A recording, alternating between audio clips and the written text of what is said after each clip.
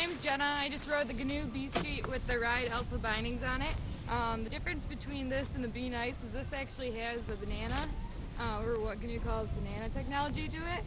What that means is it's a lot poppier. It's got a little more snap to it. It's still a really soft board, which is fun for park or doing butters and stuff, but it also has a magnet traction again, so it still held really well on the ice at higher speeds and performed really well for more of a park board.